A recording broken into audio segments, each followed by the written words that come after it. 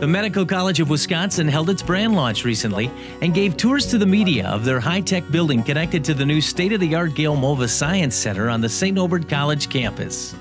When I was a medical student, we were in a lecture pit with a lecturer. We took our own notes.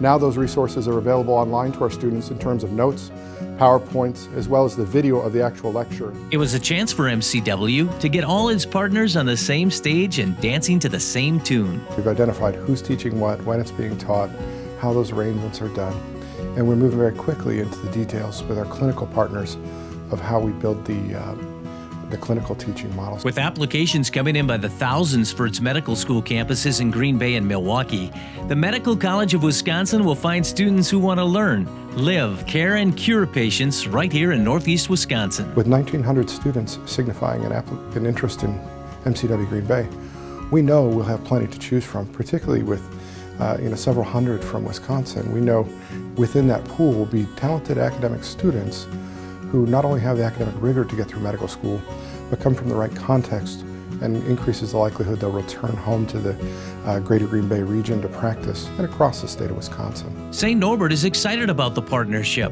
one that has already benefited the college. It's meant a huge increase in interest in our science program here at the college, and so that's been a great boom for us too, and just the opportunity for our faculty also to get involved with teaching these future medical students is going to be a great opportunity for them. Medical College of Wisconsin Dean Matthew Hunsaker believes the Green Bay campus and St. Norbert College are a perfect fit. St. Norbert represented the right intersection of a warm and friendly campus and the ability to site the medical campus here and enjoy that culture.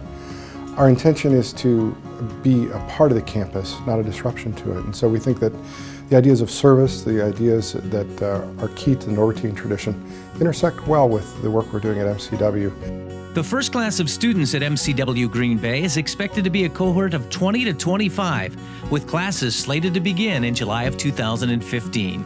Pending accreditation, Central Wisconsin is expected to welcome its first class in July 2016. I'm Mike Counter reporting for St. Norbert College.